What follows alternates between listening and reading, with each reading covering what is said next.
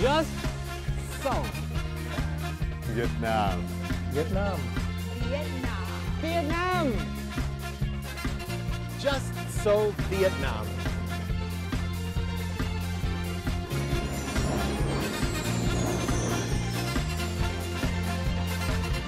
Hello and welcome to Just So Vietnam, a Vietnam travel guide and a guide to the way of life here. In the next 10 minutes, we're going to explore modern-day Vietnam through the eyes of expats who call it home. Here's the headlines for today's show. What is chicken feather duster? Bet you have seen quite a few on the streets in Vietnam. Sam will explain more in Just Ask. And then step into the world of macrobiotic diet, an emerging trend in the world and in Vietnam as well.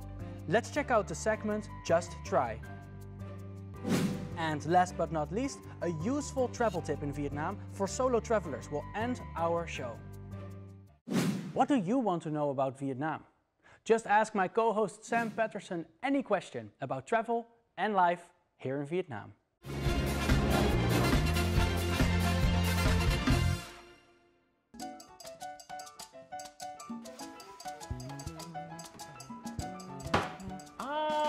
Chào bạn. Hello everyone, it's me, Sam from Just Ask. Today, I'm cleaning my house.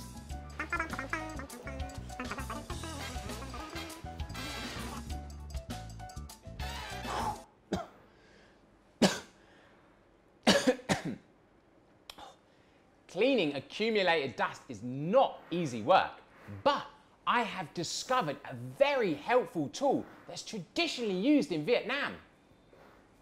It's the chicken feather duster!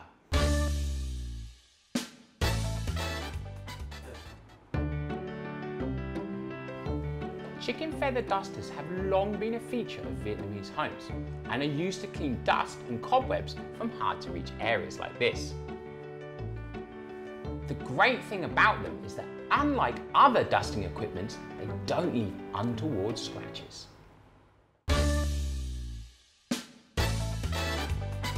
It's easy to use the chicken feather duster. Just pull the duster along the surface with a steady, even stroke and come to the stop at the edge of the surface. The dust will be attracted to the duster by the power of static electricity. Shake out the accumulated dust in the feathers by tapping it against your ankle every once in a while.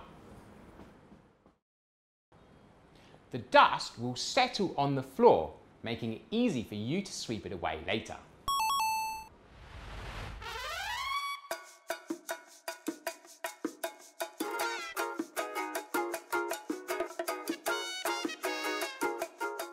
In the past, Vietnamese mothers, who typically did the housework, found another use for the chicken feather duster, brandishing it angrily to keep their naughty kids from misbehaving. Hey! What are you doing? Better stop misbehaving. What did I tell you about scattering your toys about everywhere? Nowadays, of course, things are changing. But for many Vietnamese, the chicken feather duster still evokes memories of a time where they pushed mum too far. So, what about you? Have you ever used a chicken feather duster? Or what other traditional tools do you find it interesting to see Vietnamese people using? Get in touch on Facebook or YouTube and leave us a comment. Now, if you don't mind, I've got some more cleaning to do.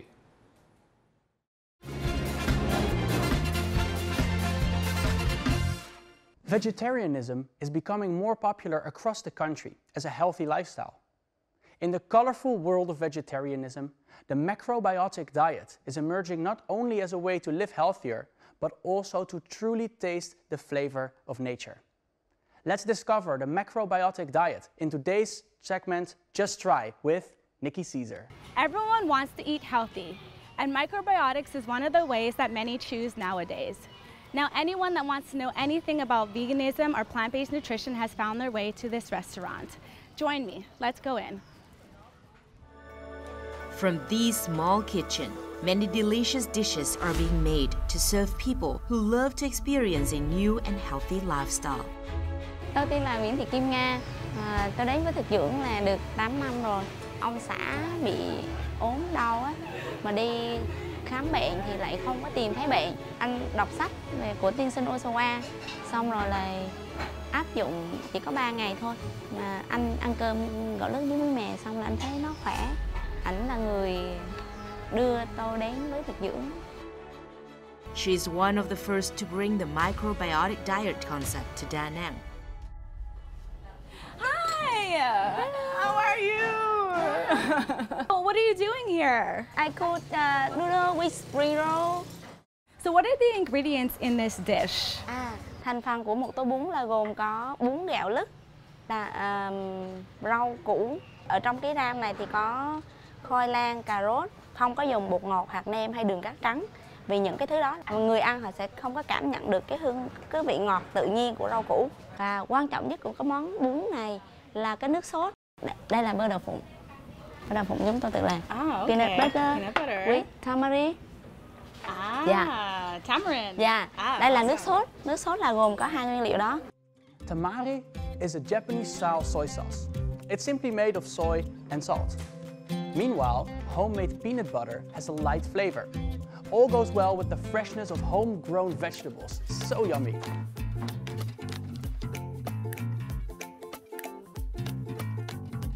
So the herbs that you get from the garden, is there any way we can take a look at that today? Đưa những cái nguyên liệu ở tại vườn của chúng tôi thì nó không có nhiều, vì là mỗi vườn nó sẽ có một cái đặc trưng riêng và phù hợp với cái loại thổ nhưỡng cho từng loại cây. Cho nên mỗi vườn nó sẽ có một cái rau củ khác nhau. Và mùa này thì nó cũng ít rau củ hơn. Okay, that would be so amazing. Thank you so much for that. This is looking so good, by the way. Tôi biết là bạn đang rất là thèm. I do want to eat it. Because you come here. Yes, I come here all the time and eat this. Yes.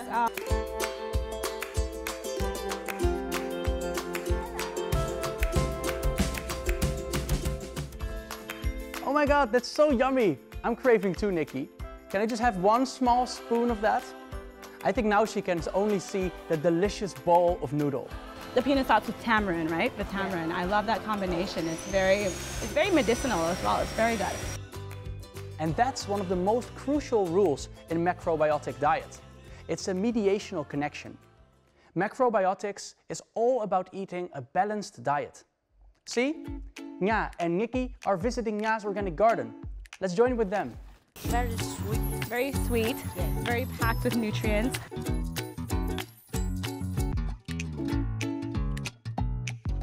So these are edible as well? Yes. So are the flowers edible as well? Yes. You can eat the flowers? Yes. Everything? Yes. Wow. What I loved about this garden is the freshness. Everything you can just go right in and just take and eat it right away, which is good because all the micronutrients stay intact. So it's just beautiful. As you can see, the tomatoes are just plump, they're red, they're juicy. Oh my God, it's so good. You can just dive right in.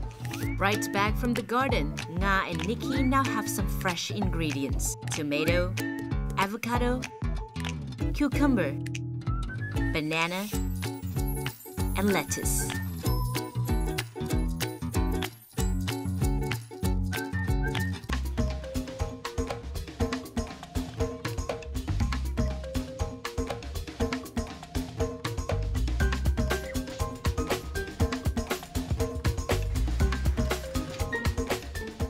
Perfect. Yeah. I like how, again, the combination of all the fruits and vegetables together. I love that combination. But like she said, you can have it without the fruits. All the aromatic and all the flavors are coming from the fruits and the vegetables. This is really, really good.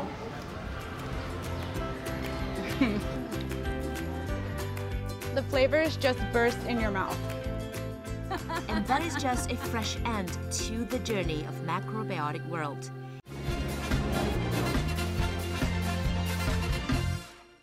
Are you a solo traveler? Then you should definitely come to Vietnam. The country has been recommended by Lonely Planet, a large travel guide book publisher, as one of the best places for solo travel. Stay tuned as we've got more tips for solo travelers in Vietnam in our segment of Just Go.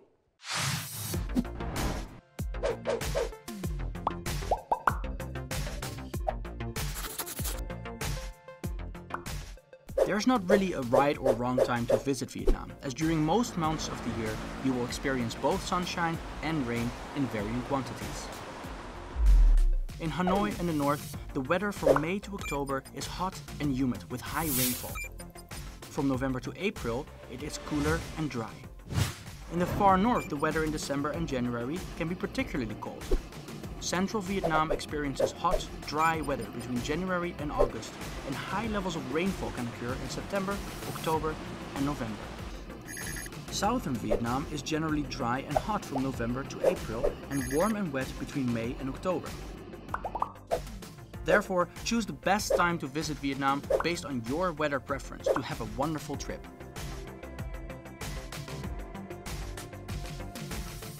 And with that, this episode comes to an end. If you like this program, then be sure to leave your comments on our fan page, VTV World, or to subscribe to our YouTube channel. I am Martijn and this is Just So Vietnam!